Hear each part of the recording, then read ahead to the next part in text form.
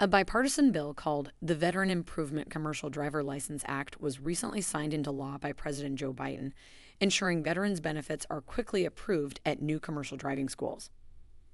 The former law required a 2-year waiting period for certain benefits if a certified trucking school operated a facility at a new location. With the bill's passage, the 2-year barrier has now been removed. ATA President Chris Spears summed it up by saying, "When the brave men and women in our armed forces return home, the last thing they should have to worry about is red tape preventing them from achieving the American dream that they fought to defend." Access to CDL programs will open the door of opportunity to good-paying, in-demand jobs in the trucking industry.